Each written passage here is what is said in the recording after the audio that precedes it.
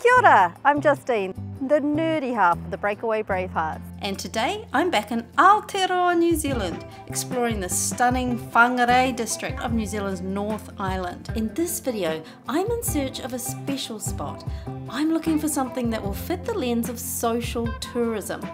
I want to find a spot that will help me learn more about the community I'm visiting, isn't too hard on the environment, is great for the locals, and of course is a whole lot of fun.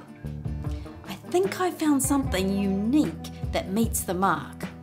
I'll talk you through my experience at Ruapekapeka Pa and review the site using the BB stars, our social tourism criteria. Firstly, Whangarei City itself.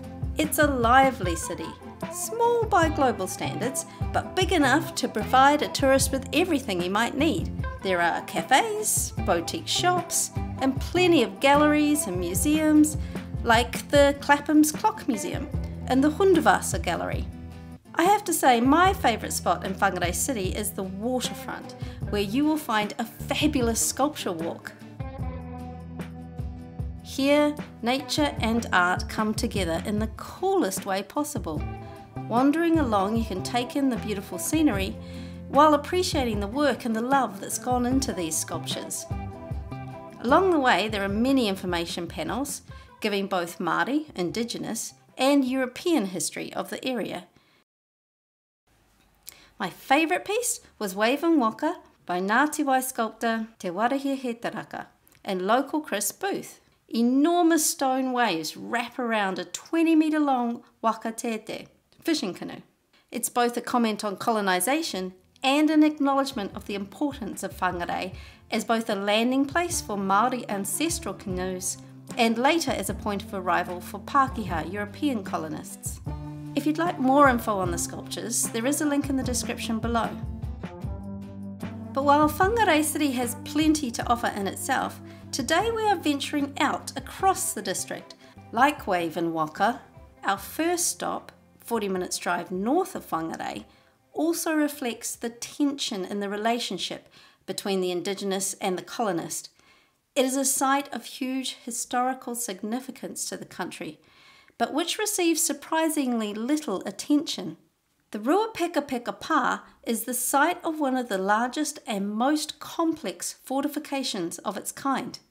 The fortress was designed by the Ngāpuhi iwi to challenge British rule and fight against breaches of the Treaty of Waitangi. Although the country's founding document was supposed to protect Māori while welcoming British settlers, the treaty almost immediately became a source of conflict as soon as it was signed, and within 5 years, the New Zealand Wars had begun. Ruapekapeka played a pivotal role in the conflict between Māori and British forces. As you can see, it is not a ticketed tourist attraction, but an open public space, cared for by local iwi and the Department of Conservation. The site offers some information in its signage, but has no interactive technology, exhibits or reconstructions to entertain you, simply the natural remains of what was once an intricate defensive structure, featuring trenches, tunnels and palisades. The pa was named Ruapekapeka, or bats' nests, because of the dark underground dugouts with narrow circular entrances at the top, which gave access to shelters that could protect up to 20 warriors from cannon fire. And there were passages between the front and bank trenches so that warriors could move forward to fire and return to shelter to reload. Walking through Ruapekapeka Pa, you can't help but feel a sense of reverence for the events that happened here. The battle that took place was one of the final ones in years of conflict between Māori chiefs and British forces. And aside from its historical significance, Ruapekapeka Pa offers stunning panoramic views of the surrounding countryside. And opposite the entrance to the pa is a walk through the forest where you'll get a feel for the terrain, where warriors snuck and soldiers trampled. This serene landscape witnessed a clash of cultures that that resulted in tragic loss of life. It's estimated that around 20 British soldiers lost their lives, while the casualties among the Maori defenders were higher, with approximately 100 warriors dying here. The significance of Ruapekapeka Pa is obvious, so here we'll begin our social tourism review, starting with a look at the social good this site provides. Ngā pakanga o Aotearoa, or the Great New Zealand Wars, also sometimes called Te Rere Pākehā or the White Man's Anger, are not well known across the globe, yet of huge importance to New Zealand culture. Their legacy stretches across time to today and underlies ongoing political and cultural tension within New Zealand society. So I was grateful to be able to walk around the site exactly as it is, open to all and left to nature. While the information on the wood signs is a little ragged, there is a QR code to help you gain more info to digest in your own time. The site considers both sides of the battle. You can walk or just drive a little further past the bush to see where the British forces were camped on the opposite hill. Here, the story of these soldiers is also recorded and acknowledged. Throughout time, there used to be various locals offering guided tours, but since COVID, these have become a little difficult to find. This is one place where you'll need to be a little bit more proactive if you want to do more than what's on offer on the signage. But there is plenty of info available if you're willing to look online. For starters, I've popped a link in the description below to the website of the trustees of the area. It is definitely a little known area and you are likely to have the place to yourself. So I hope that if you do get to visit, you spread the word and give the site the attention it deserves. As far as I could tell, there were no volunteer activities that would work for tourists.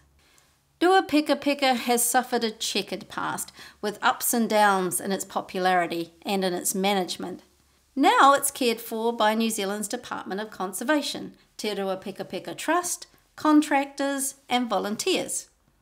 They recognise there is still a lot to be done and are working together to find new ways to protect and promote the site for future generations. This is all paid for by Crown funding, so we're grateful to the New Zealand taxpayers. The site is not really built for wheelchair users, and visitors will need a good level of fitness and comfortable shoes. My gumboots were not a good choice.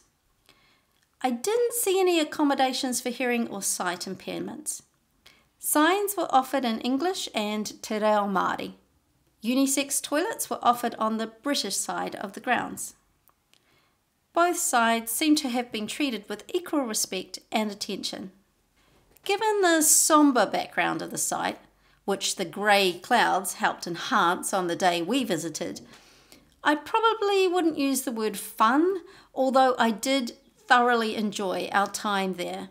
I loved being able to walk through at my own pace, engage with the space naturally, and just take in the surroundings in peace. I also really loved walking through the native bush, which brought back childhood memories of bushwalking with my family. Considering there was no entrance fee, I was grateful for the signage that was provided. After visiting large tourist attractions across Europe, at first I did feel something was lacking. I wanted a video explanation or a reconstruction on the site.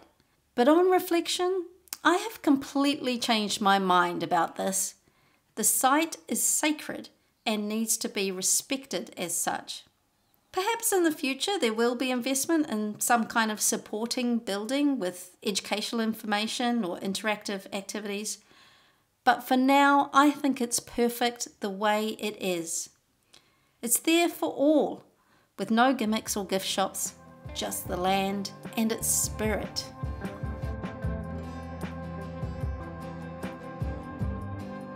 Ruapekapeka is not reachable via public transport. This is common in New Zealand, as our landscape, combined with our small population, has meant investment in public transport is a cost that governments haven't prioritised. At the entrance, the signs ask you to tread carefully, so as not to damage the earthwork. Also, as the pa is a sacred site, food cannot be taken in. There are no rubbish or trash cans, as it's hoped you wouldn't need to bring anything that needs to be thrown away. As it is run by the Department of Conservation, the site is subject to numerous legal acts around sustainability and animal protection.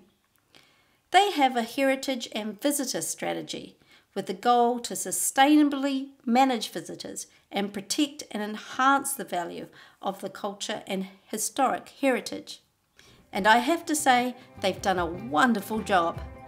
I truly enjoyed my time on the pa, particularly looking through the branches and leaves searching for tui.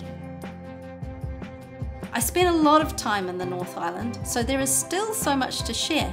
And next up will be our video in the far north, highlighting the fabulous work local iwi have done to protect and share their natural heritage. So make sure you hit subscribe and click the notifications bell to join us there. Until then, feel free to leave a comment or ask me questions. I'd love to hear from you. Happy travels, everyone!